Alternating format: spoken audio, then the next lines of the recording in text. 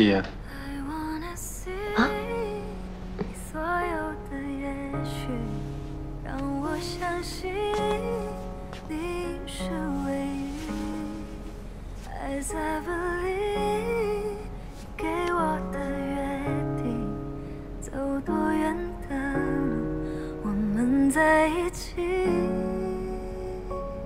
我想我也需要你。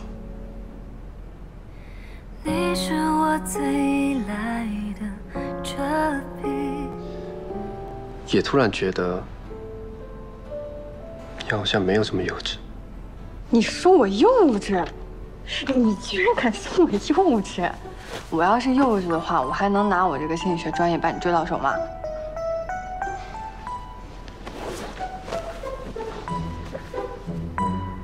哦，对哦，念琴，我这2天毕业活动有点多，我就搬回程英那儿住了，你离得近也方便嘛，好不好？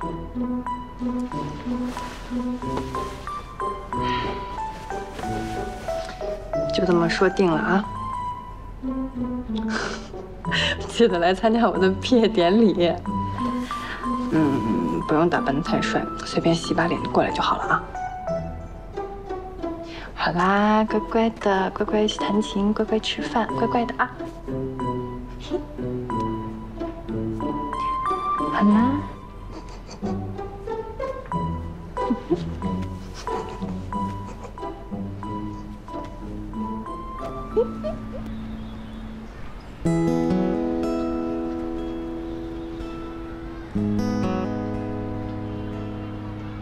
最后，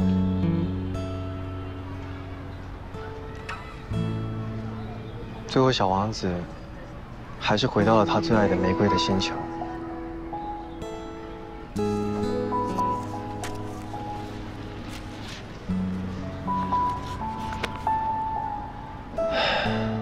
怎么了，苏老师？没什么，就是有点羡慕。我最近好像总容易这样。羡慕？有什么可羡慕的？你和桑老师以后一定会比这个故事里更幸福的吧？以后？